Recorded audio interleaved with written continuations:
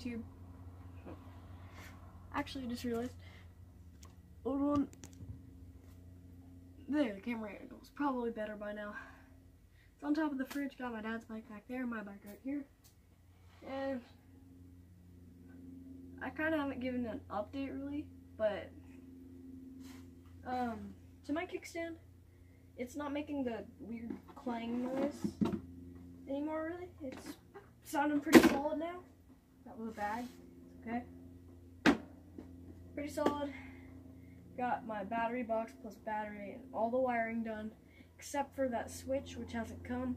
Sadly, I'll put it up there somewhere. Give it like 10 seconds or something. Just pause the video. I have to blur out a name and some other stuff, but I'll show you what happened with the switch. I bought a pretty cheap switch. It was like $4 and $4 shipping. So the number plate's off currently because I still have to wire the lights. And I got the positive right here. Pretty long for the switch, but I'll give you guys a little look at this thing. It's pretty bright. The tail light, still surprised. Just kidding. I don't know. Maybe it is. And I could put the number plate on if I wanted to, just like that. I'm just gonna start my bike. It's been a while since I've even really made a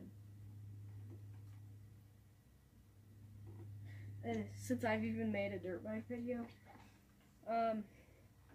Just really wanted to start up my bike today. Started it up yesterday. I went through cleaning and kind of stupidly.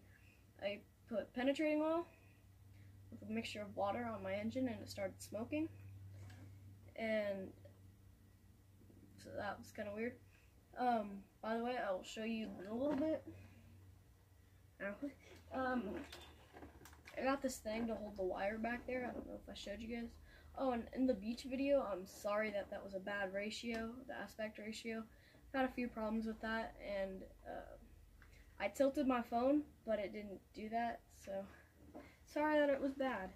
And I just start up my bike because I feel like it, and hopefully it doesn't take me forever like in that video. I still only have taken it on 2 rides, so I can't really fit in a ride video.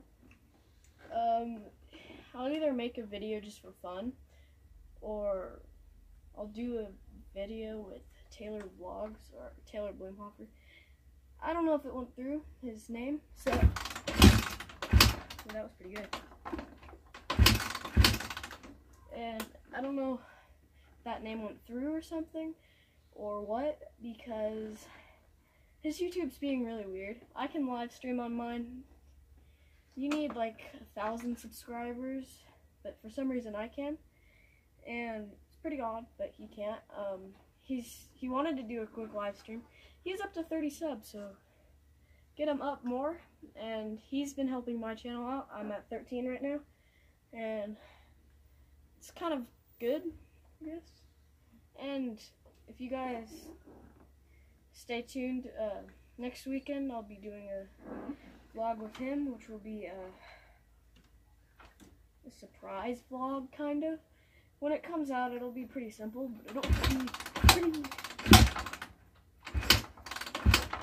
What the heck?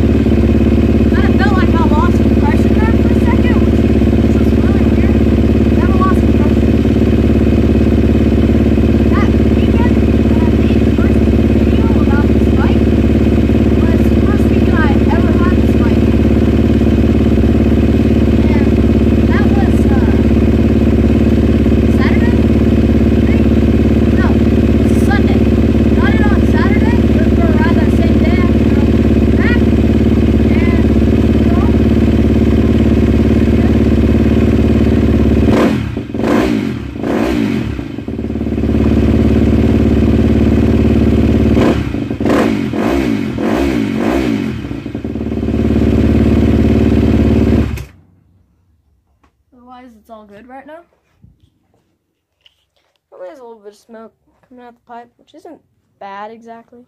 Okay, like, I don't know if it could pick up on my camera or not, but we went to Chaparral today. We didn't look for anything really, because I don't know, we just didn't feel like it, and it was fun. They had very few bikes, actually. Like, they only had like 3 500s of KTM, the XCFWs, I think. KTM's been making weird names, like EXCF, that's not too hard. XCFW, really? And so, overall, it's pretty good. I'm gonna stop the video, flip the camera around, and I'll show you what I have been really working on. Sorry, the lighting's horrible. So, here on my bike, it's actually a pretty good bike. I cleaned the engine just a while back. And here, I'll give you, sorry, it was probably pretty bad sounding there. So I put one right here, one right there, and then one over there. Those just stick to something, and then you just put a zip tie through it, and it holds the wire on. And it's not drooping down. You can't even see it, really. And front, light's pretty good. I can't wait to show you guys a video on that, but I'm not going to yet because it's not done yet. And kickstem's making a weird noise on the spring. It's pretty solid now. And I took off the air filter box. These little points, especially this one at the bottom. Well, I mean the top one wasn't even dirty, really. There we go. So, I worked on that today. It looks pretty bad, trust me, but it was way worse. That's how it's supposed to look right there. And there's the battery. With the battery, you just pop off this and just do like a regular air filter. It's not too hard. And see, what kind of bothered me, I mean, not kind of, it did bother me very much, actually. Let's see if I can do this with one hand. When it came, well, no, actually, I can't say when it came, because I was like 5 when this bike was brand new. So, when I got the bike, at least, hey, hold on, got it. So, when I got the bike, come on, please. Oh, yeah. Dang. Oh, there we go. I think that'll work. Yep, that'll work. So they just pop in. It's pretty secure. Top one's secure. Then they'll slide in right there. But when it came stock, kind of, it looked like this. You can't see what I'm really saying. But, when I bought the bike, which is, it's currently 2020. Don't know if I'll watch these videos in like a different year or something. But you can see right there, that isn't the straightest, but it was supposed to make it look really good. But when I got it, it was popped out in just a little bit, and it kind of looked like bad, very much like bad. And on the other side, it was just how it is right now.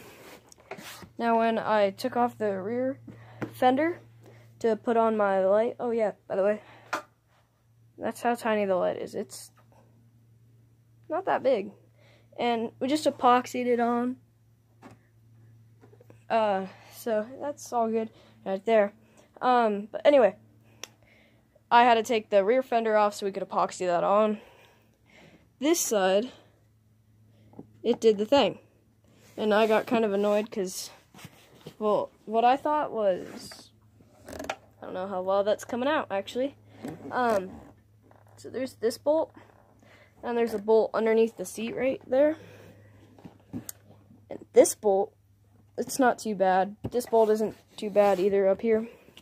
But when I took the fender off, what happened was, on the other side, what happened was, there was another bolt, like, down in there. And it's easier to see with the seat off, but I don't feel like taking it off right now. So what had happened was I thought that would be the bolt, and it's hard to get to with the battery box and the battery now. So what happens is I thought to get this whole piece moved and to make it look nice like that, I'd have to take that bolt out. So I just didn't bother with it. Well, I took out the top bolt because I was bored yesterday. Yesterday. And then I just was able to move the whole thing, and I was like, wait, what the heck? Yeah, let's see. Oh, yeah, you can kind of see it. It's right down in there. It's hard to see, but you can kind of see it. Overall, by the time I'm really happy with it, which will be skid plate and spark arrestor, I'll show you guys, and I'll just go over all the parts. Now, the suspension, not really sure what that is. If anybody knows that, and the comments are still on, then please tell me. Oh, my neighbor gave me this free sedan. It's pretty good. And it's held the bike up, and no complaints. It was missing one bolt, and I just put another bolt on right there. And wobbles a little bit, but hey, it was free, and it's awesome. And yeah, so that's all for this video.